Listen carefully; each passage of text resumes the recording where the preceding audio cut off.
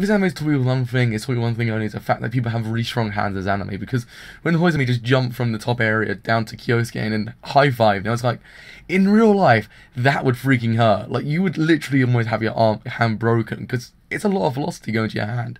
I don't think your hand could take that much. I might be wrong, I ain't a scientist, but seriously, I was kind of like, Jesus Christ, that's kind of a bit... Oh.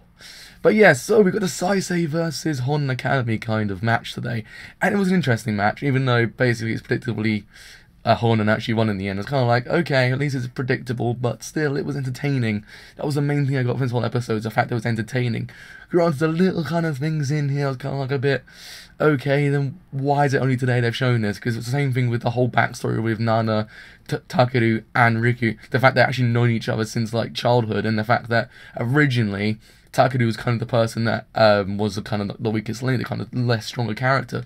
Riku was basically said, look, you can get up, just carry on, just do what you need to do. It's kind of like, it was originally him in the past, but now it's actually Riku. It's kind of like, okay, do you want to bring that up now? Like, of all times in episode 11, you bring up the fact they know each other since, like, when they were children. And also, the fact is that they've actually kind of had this idea that always they would go to Honen Academy when they go to high school.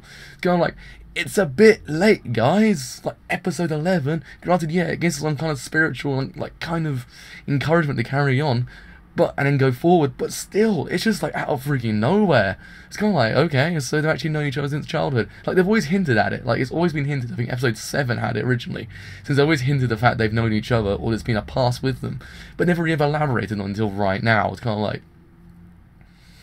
okay, so they've actually really always known each other. It's kind of like, okay, that's kind of out of the ordinary, but I guess it's alright. It's just a bit out of nowhere. I like Saisei. Saisei's kind of my favourite team in the whole anime, because they kind of have a nice sportsmanship about them. You can see they're not rivals. Honen and them are not rivals. They're friends. They're nice to each other. Yeah, they have like a kind of like sort of rivalry in the fact that they want to win. They're the rivalry that want to win. But they're really nice about it. They're not just saying, look, you're going to lose, fam. You're going to get out of here and you're not going to win in the summer tournament. No, they're kind of like, do your best. I was kind of like, see, they're actually nice people. The fact is, you can actually see they'll actually fight each other as kind of friends, not as enemies. Kind of like that. That's kind of the thing I actually like the most about this episode, is that reason. It wasn't really a stride match in the sense it wasn't like rival against rival. It was more of a stride match against friends. It's kind of like, see, it was nice. It was kind of nice in that regard. Still, the out-of-place freaking, like, backstory was kind of out of nowhere. It's kind of like, okay. And nice to actually kind of elaborate on the fact they stuff they actually kind of originally hinted at. But episode 9 would have been the perfect time, because then it would have given us time to kind of get that spiritual encouragement. But I kind of like the fact that Nana's basically gave up almost on Riku entirely, saying that, should I delay the start? Because he's basically giving up. He had no breath left in him. He's kind of, and then basically Takeru goes, no, don't you freaking give up on him. Let him carry on. And yeah, he basically gets forward and goes towards Takeru. It's kind of like, see, it's even her, she kind of almost gave up on him, but basically just don't give up. It's the whole overarching theme.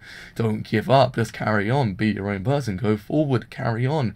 It's that kind of overarching like idea. It's nice, they're kind of drumming into your own brain, but still, I don't know. And I always like how Riku's basically now got complete over the stigma of what happened originally, and kind of now going forward, like he wants to race to Tomoe again. It's kind of like, see, even he can actually acknowledge the fact that he's actually kind of progressed since where he was originally. But I don't know how his anime's ever going to end, because his anime's going to end either really, really well, they're either going to win or they're going to lose. It's like one or two, or they're not going to fight, or they're basically not going to have a stride match. It's I think one of those endings. I'm not even too sure. I'm really scared how Madhouse will end this anime, because Madhouse isn't the greatest when it comes to ending animes, like we've seen it. But I don't know. I kind of just, I like this episode in a lot, because there was just certain points when Hoizumi basically was catched by Kyosuke. It basically just told you, look, they've actually now got over the stigma they had originally. They've got over what they were originally, and they're basically friends. They're basically now closer than they were. I kind of like that. I thought it was one of those things you don't really pick up at first, but when you watch it again, it's kind of evident the fact they actually got over what happened originally and gone forward. Basically now got over the previous like summer tournament they had. But yeah. So it's a pretty interesting episode if it was a little bit strange. But we've also been a driver. Even if you like, do leave it out quite a bit. Leave us up. Do leave us up quite a bit. But we've also been a driver. And I'll see you later. Bye for now.